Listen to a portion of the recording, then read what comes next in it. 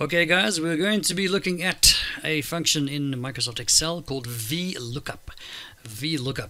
And it's actually quite a very powerful function because it stands for a vertical lookup. So according to my lovely poster here, it says looks for a value in the leftmost column. Okay, starting from the very left, I'll start again.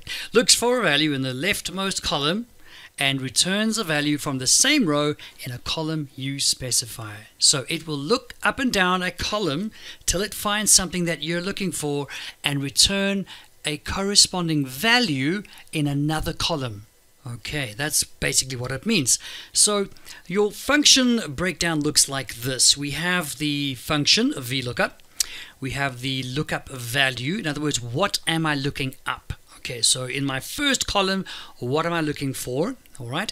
The table array is where am I looking? So everywhere that the information is. So the lookup value, everything, the answer, everything. The column number, or the column index number, is the column that I wanted to look in. In other words, where is the answer going to be found? That's the column I want you to look in. Okay, and the range lookup for now is false. If we were doing true, it means that we're looking up an answer between, and it's more for numbers. So if it's an answer between 1 and 10, the range lookup would be true. But we're looking for exact answers, so we are saying that the range lookup is false. I'm going to explain and demonstrate how this VLOOKUP actually works. Have a look at this. So here I have Scrabble tiles. They're points, okay? How much each tile is worth. All right, and that's like legit. I googled this. It's true. And so in column, what is this? Column E3. So in cell E3, I'm going to use VLOOKUP to look up whatever I type in here. Whatever I put into D3, I want it to tell me what the points value is of that letter. That's what VLOOKUP can do. So this is what we do. Equals VLOOKUP. VLOOKUP. Now let's have a look at all the arguments. Okay, the arguments. The first thing I'm looking up is the lookup value. In other words, what am I looking up? I'm looking up this D3, the letter A, or whatever I've typed in there. Okay, so it's the cell. So lookup D3, whatever is in D3, then comma for my next argument, the table array. In other words, where am I looking? Well, I'm going to start by A.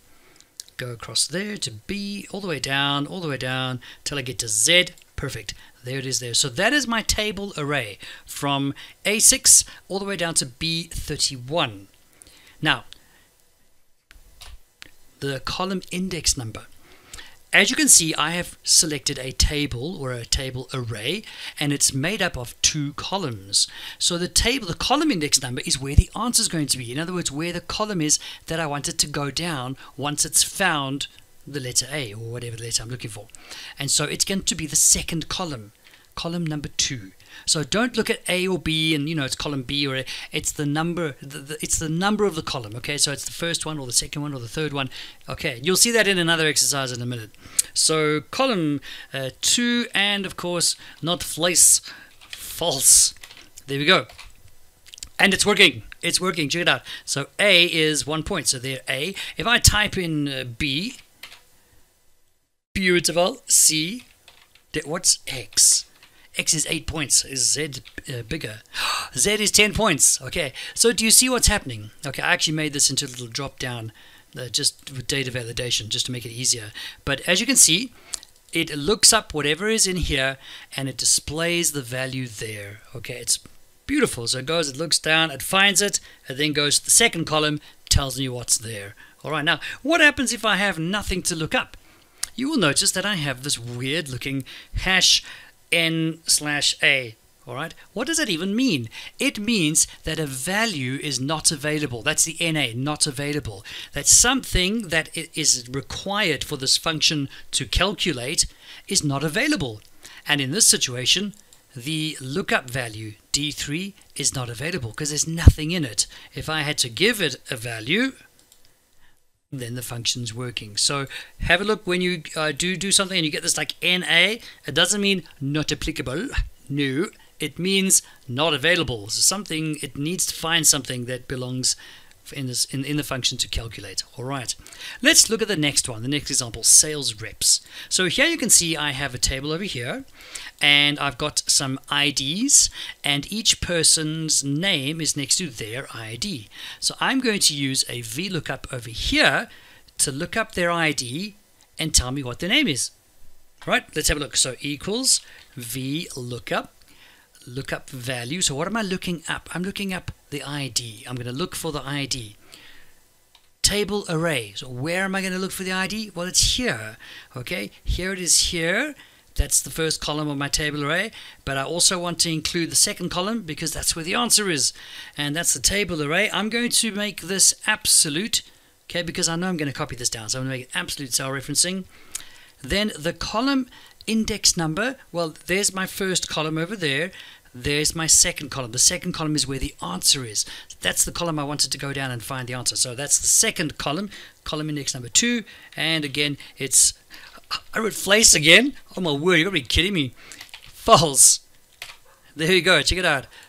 And it works. It works, it's beautiful. So I'm just going to drag that down there, fill up the rest, make sure they all work. Absolutely awesome. Very cool, isn't it? I'll show you one more example of VLOOKUP in action. And this is the meal planner.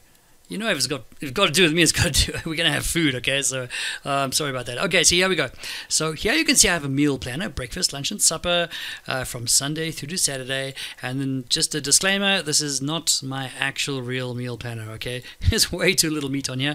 And yeah, I don't know. I can't afford all that. Are you crazy? Anyway, let's have a look. I'm using the VLOOKUP over here to look up the day, Monday, okay? And again, I also changed it here with a drop down, so you can like go crazy if you want to and see what it does. But I'm going to use the VLOOKUP to look up the day and what is for breakfast on any of those days. Okay, so let me show you. Let's do it one step at a time.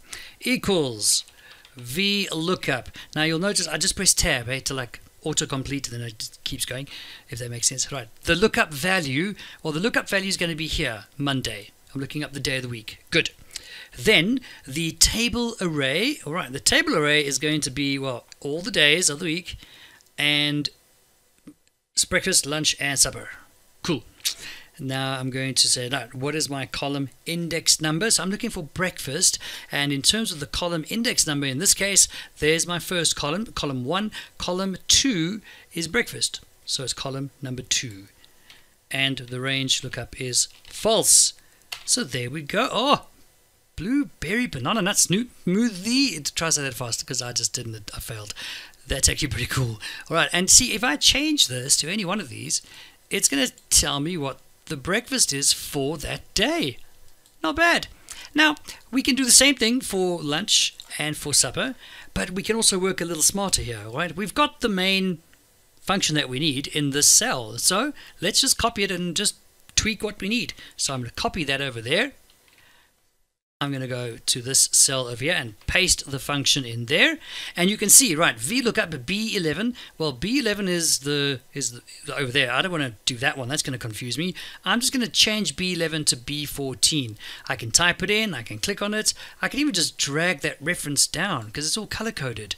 Drag it down. B14. Fantastic. The range stays the same, but the column index number is different because we're looking at lunch this time. And if you remember, there was column 1, column 2, column 3 is lunch.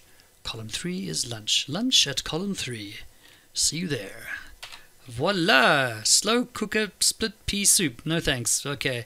I'm going to change it because like it's just, ooh, tuna melts. Sounds good. I don't actually know what it is. I'm sure it's good. All right. Let's do this again. Copy, and we'll just paste it in there. And again, what am I looking up? I'm not looking up that day. I want to look up this day, so I'm going to drag that down there. Or you could just click, select the cell. It's totally up to you guys, okay? And of course, the index number, it just moves one over because it's now the fourth column. So the column index number is 4. And there you go. So that, ladies and gentlemen, is what VLOOKUP does, a vertical lookup. It goes up and down a column looking for what you tell it to look for. When it finds it, it then goes across to another column that you tell it to go to, and it tells you what is in that column in the same row. VLOOKUP. The next video we're going to look up is the next video we're going to look at is HLOOKUP. So I'll let you think about what the H stands for. Oh, mysterious.